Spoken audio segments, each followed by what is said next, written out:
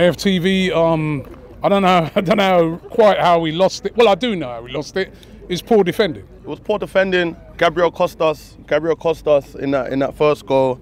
I don't know what he's doing, stepping out of position, left us in the exposed. I need to see it properly, but he's only human, but this guy keeps costing us, man. I keep saying it. I love Gabriel. I love what he's brought to the team. Honestly, I love what he's brought to the team, but he keeps costing us in vital situations. But as a whole, I think we can leave here with our head held high. I think there was some naiveties, like you said, bringing on all those attackers. But we were in the ascendancy, Robbie. In that moment, you could tell we was dead. Everyone could feel it. Everyone in the whole stadium could feel it. The goal was coming. Even when we went down, I was thinking, you know what?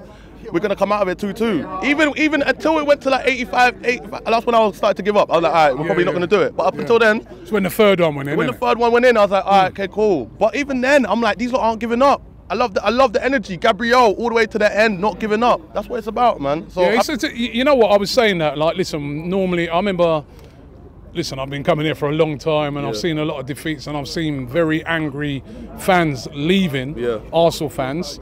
I have not seen any angry Arsenal fans leaving today. They've been like, listen, we played them off the park, but we were a bit naive. Off the park. If I'm a United fan, I'm pissed at how you lot are playing at home. I'll be honest. It's Conte vibes. But it is what it is, man. We move like I feel like Odegaard had a sitter. I feel like Odegaard had an absolute sit. If he puts that way, it's different. Paul Tierney, you already know the vibes with that. Paul Tierney, it's a 50-50. The game's gone soft.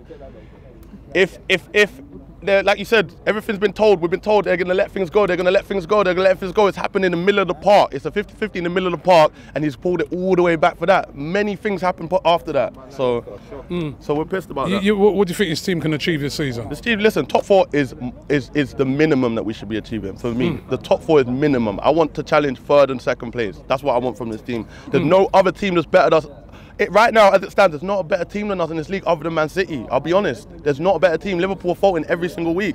I would have said Liverpool, but other than that, they can't play with us, Robbie. So, on that, yeah, we're Tottenham's not Tottenham not even in the conversation for me.